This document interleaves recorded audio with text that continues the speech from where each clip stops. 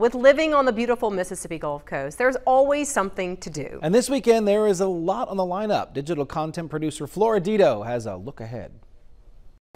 From horses and zebras to beer and bacon, there's a lot going on the coast this weekend. And if you're still looking for ways to book up your itinerary, you're in luck because I'm going to give you an inside look into a couple events that you might want to add. Happening every day this weekend at the Harrison County Fairgrounds, the 25th Annual Gulf Coast Winter Classics. The competition is a 2-month-long horse show that happens right here in South Mississippi every year. You can see both amateur and professional riders, along with these majestic creatures, of course, if you stop by. This year's Classic started February 15th, but they run all the way until March 26th, so you still have lots of time. But if you're wanting to check it out this weekend, you can head over any day from 8 a.m. to 4 p.m. The event is free to all.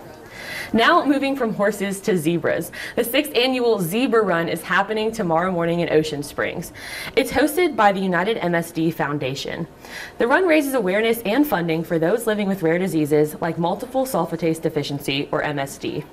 You can be part of the good cause by coming out to walk or run along Front Beach in Ocean Springs tomorrow at 8 a.m. Registration is $35 per runner, and you can find that at curemsd.org/zebrarun. After you're all tired out from the run, you can kick back for some treats at the 2023 Gulf Coast Beer and Bacon Festival. The event's hosted every year by Mississippi Heroes, a nonprofit with the goal of celebrating everyday family and professional caregivers. So all the proceeds from the tickets go to them, but there's a lot in it for you as well. You get to walk through Hollywood Warehouse amongst 40 breweries and restaurants serving up, you guessed it, beer and bacon. General admission is from 7 to 10 p.m. Tickets are $50 per person, and you can grab yours at gcbeerbaconfest.com. Well, hopefully I've given you some good ideas for ways to spice up your Gulf Coast weekend. And as always, for a full list of everything going on the coast, head over to gulfcoastweekend.com.